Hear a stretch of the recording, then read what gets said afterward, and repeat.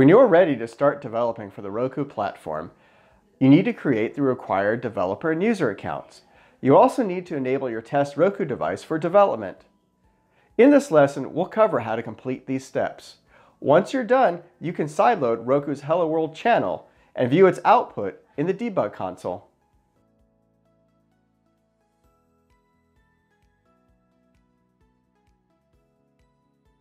The first thing to do is to create a Roku customer account and then enroll in the Roku developer program.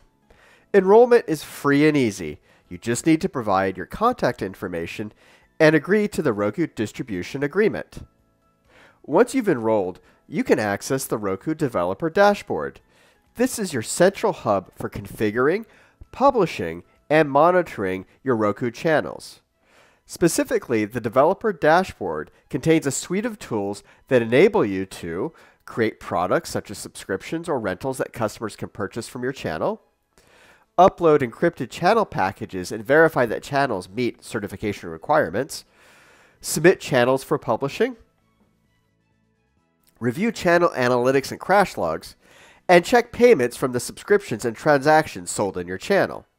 In addition, the developer dashboard lets you access Roku developer tools for coding, editing, and debugging channels, access Roku's content engagement programs such as Roku Search and the Roku advertising platform, enroll in the Roku Partners Payouts program so Roku can share any revenue payouts due to you, and configure which team members can manage your channels.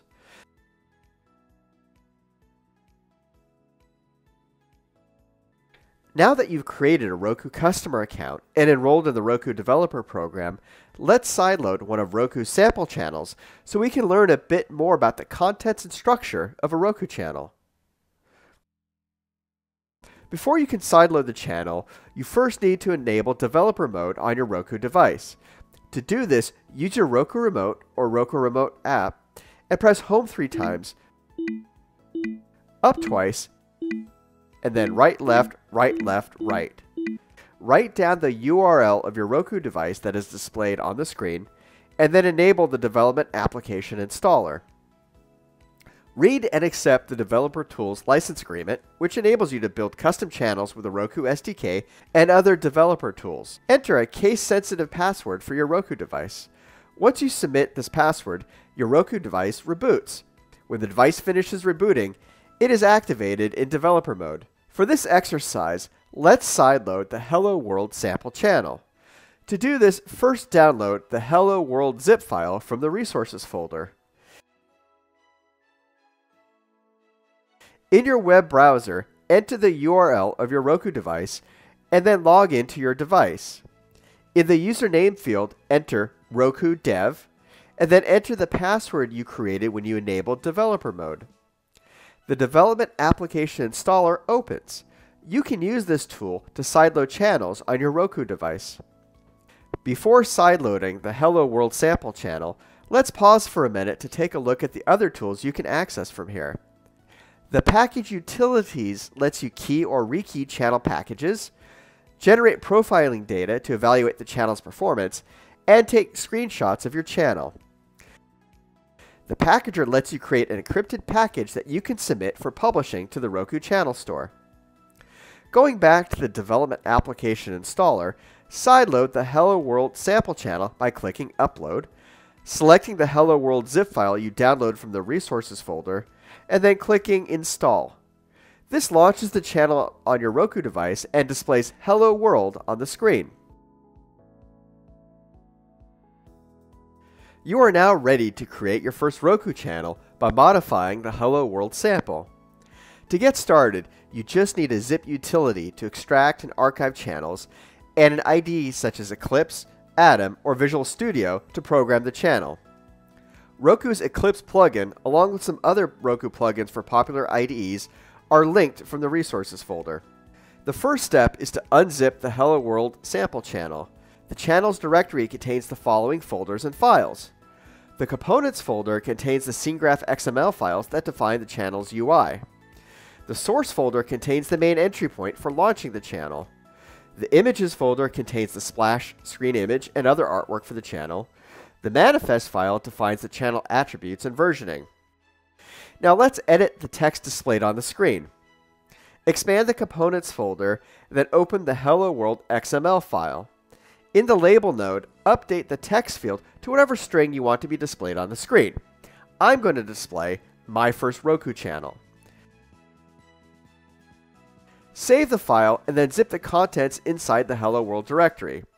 Do not zip the directory itself, or the development application installer will report an error when you try to upload the channel. Name the zip file something that makes it easy to find, such as myhelloworld.zip. Go back to the development application installer, click Upload, select your My Hello World zip file, and then click Replace. This relaunches the channel and displays the updated text you entered on the screen. If your channel doesn't behave as expected, you can use the debug console to view its output during runtime. If the channel fails during runtime, the debug console displays the line number of the error as well as the contents of variables at the time of the failure. If the channel has compilation errors, the debug console displays them as well. It is recommended to have the debug console open whenever you are running a sideloaded channel. Let's use the debug console while running our updated Hello World sample channel.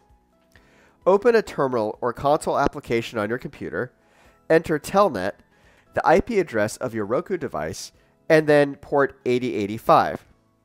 This is the port number for the BrightScript console on the Roku device. You can also access the debug console from the Roku plugin in the Eclipse IDE. Go back to the development application installer, click Delete, Upload, then select your My Hello World zip file, and then click Install. In the debug console, view the output from the sample channel.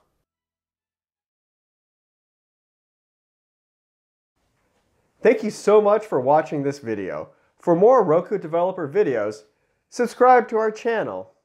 And for the rest of the videos in this course, as well as additional demos and tutorials showing you how to develop on one of the world's leading streaming platforms, check out the link to the Roku Developers video site in the description below.